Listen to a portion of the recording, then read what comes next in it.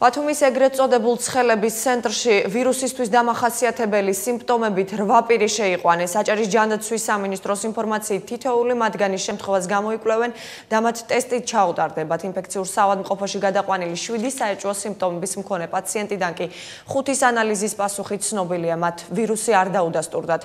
2-ის პასუხს ელოდებიან უახლოეს საათებში. ერთმა შესაძლოა კლინიკა დღეს დატოვოს. პირველი ტესტის პასუხი ინფექციაზე უარყოფითია. პროტოკოლის მიხედვით განმეორებით ტესტსაც ჩაუტარებენ, იგივე შედეგის შემთხვევაში გამოჯანმრთელებული პაციენტი იზოლაციაში გადავა. მედიკოსების თქმით, გარკვეული გაუმჯობესება დაეწყო მძიმე მდგომარეობაში მყოფ პაციენტსაც, რომელიც მართვით სუნთქვაზეა. სტაბილურია, მედდის მდგომარეობაც ის პაციენტისგან დაიფიცირდა. 9 პაციენტი იყო გუშინ, ერთი გავწერეთ, საეჭვო იყო კოვიდზე და არ დადასტურდა და კარანტინში გადავიდა, ეს საზღვრიდან გადმოყვანილი ადამიანი იყო. რაც შეეხება მძიმე პაციენტს, მისი მდგომარეობა უცვლელია და სტაბილურად არის.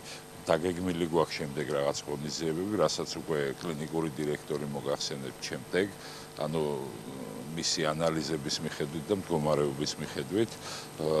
დანარჩენი პაციენტების მდგომარეობა სტაბილურად არის. რაც შეეხება პაციენტს, რომელიც პრაქტიკულად გამოჯანმრთელებულია, დღეს დამატებითი ტესტი გაუკეთდება და შესაძლებელი იქნება, რომ გაეწეროს თვითიზოლაცია.